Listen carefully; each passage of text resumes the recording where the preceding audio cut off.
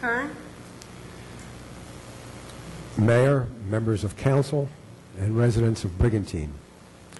First, I want to express my appreciation to our city manager, Jennifer Blumenthal, our chief financial officer, Chris Johansson, and our auditor, Leon Costello. They have all worked very hard to prepare this legal and balanced budget, and I personally thank them for their efforts. I ran for office on a platform of fiscal conservative. The very first plank in my platform was to initiate a citywide operational audit. My election made it obvious that by 2010, our residents were fed up with the tax and spend attitude in Brigantine.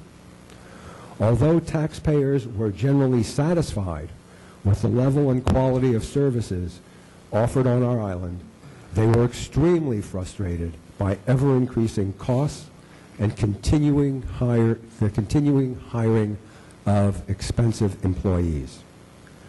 When I and other members of council met with the city auditor last year to discuss the budget, he made it crystal clear that we had already cut out the paper clips and the paper from the budget, and that the only way to reduce our budget was to reduce the number of employees, what we pay them, and their benefits.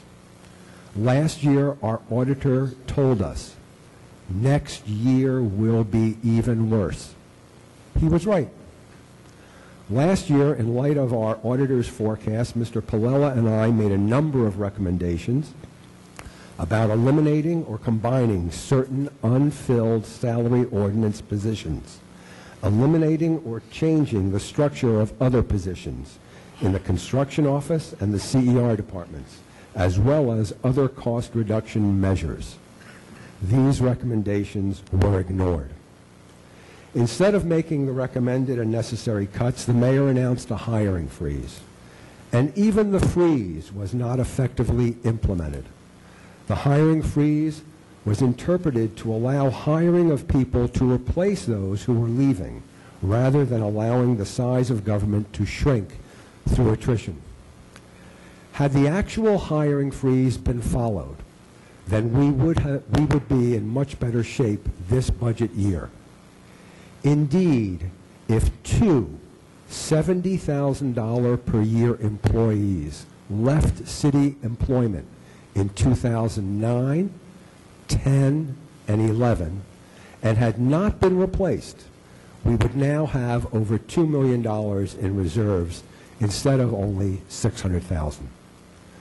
Now we find ourselves in much worse shape with a reserve that will possibly not see us through this year's tax appeal season. And if that is true, we will have to bond for the loss of revenue next year. I have spoken to a number of officials in other communities. Of course, no one really could foresee the economic downturn that began in 2006. But they have told me that they were certainly aware of the recession and its effect on their community's municipal budget by the end of 2008. At that point, some communities began to take appropriate action.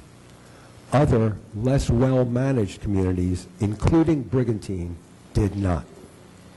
I believe that even though those in power in Brigantine knew or should have known about the recession's effect on future budget, Brigantine City Council agreed to long-term expensive employment contracts after that date. We continue to give longevity pay, a practice that every member of council has deemed unnecessary.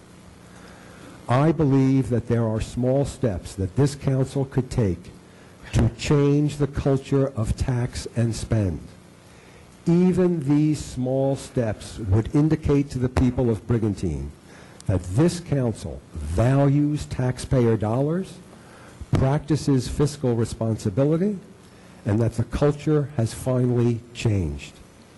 Unfortunately, I suspect that we will have to wait for a Democratic majority on council to change the tax and hire culture in Brigantine.